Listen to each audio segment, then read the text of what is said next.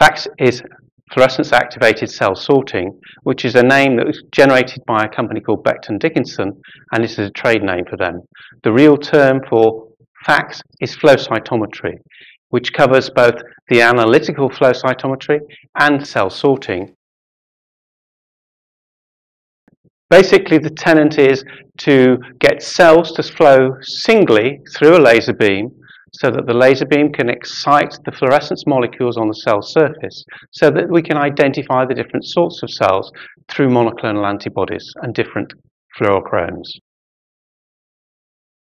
First of all, we have to focus the cells into a single line, and that's done through hydrodynamic focusing so that we can get a sheath fluid driving the cells so that the cells are held within a set point, just their own width, so that they can't move around, so that we don't get any variation of signal. So that's the liquid side of the instrument. Then we have the lasers to provide the light sources, which can be specific for the different fluorochromes that we might want to use. And then we have to have the detectors, for which we use photomultiplier tubes and bandpass filters and dichroic filters to separate the different wavelengths of light out. We're getting data from the instrument. We can display the data on cytograms and histograms. So that's two-dimensional plots and single-dimensional plots. And so we can use the fluorescence data to help us identify the cells that we're interested in by what's called backgating. So we can put a region around a positive fluorochrome and see where that is being displayed on our forward scatter and side scatter to allow us to isolate the cells of interest. We can then use that to create the primary gate to select the cells.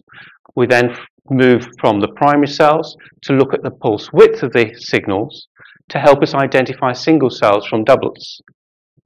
We can then move with those two gates added together to our fluorochrome plots to identify single positives of each color or negative or double positives. So we plot on a two-dimensional plot to give us the intensity of one fluorochrome against another fluorochrome.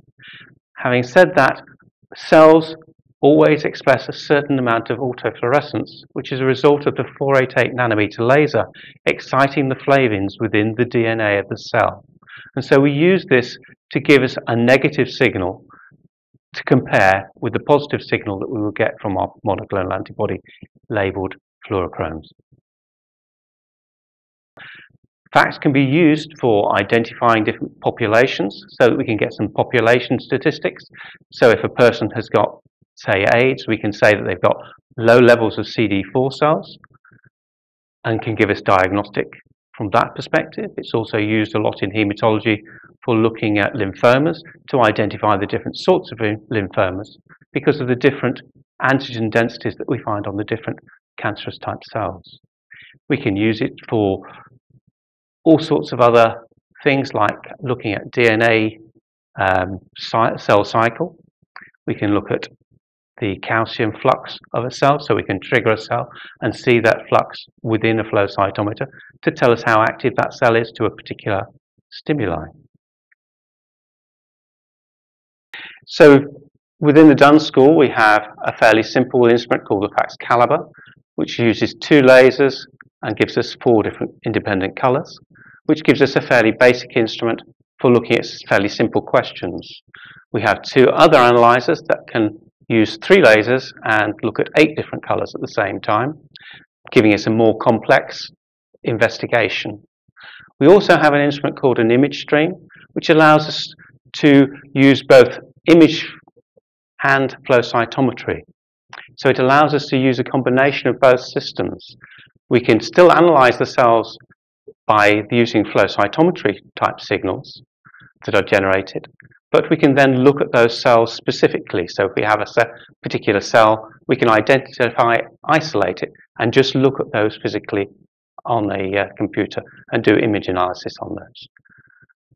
The other instruments we have are for cell sorting, which is the next stage on. So it's exactly the same as a FACS analyzer, but instead of just looking at the cells and throwing them away, we can actually isolate them.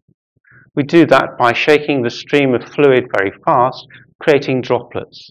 These droplets can then be separated by potential difference to put into different tubes.